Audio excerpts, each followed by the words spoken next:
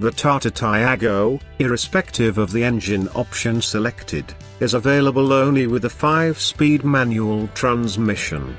An AMT option was reported to come this festive season, but according to a fresh report from Current Bike, the Tata Tiago AMT will go on sale in 2017. Close competitor Maruti Celerio is already available with an automated manual transmission, and starting in early or mid-2017, the Tata Tiago will be available with this option.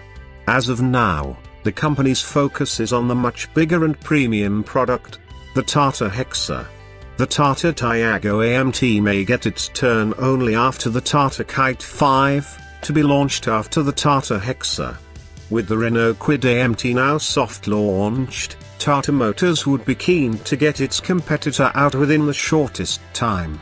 The Tata Tiago is available with 2 engines, the 1.2-litre e-Vitron 3-cylinder petrol engine that produces 85 PS and 114 Nm of torque, and the 1.05-litre Evotorque 3-cylinder diesel engine that delivers 70 PS and 140 Nm of torque.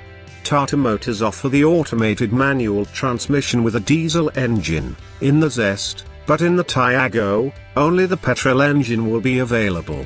It is reported the Tata Tiago is available in 5 trim levels, XB, X, XM, XT and XZ, with prices starting at in 3,20,487, ex-showroom New Delhi, for the petrol model, and at in 3,94,987, ex-showroom New Delhi, for the diesel.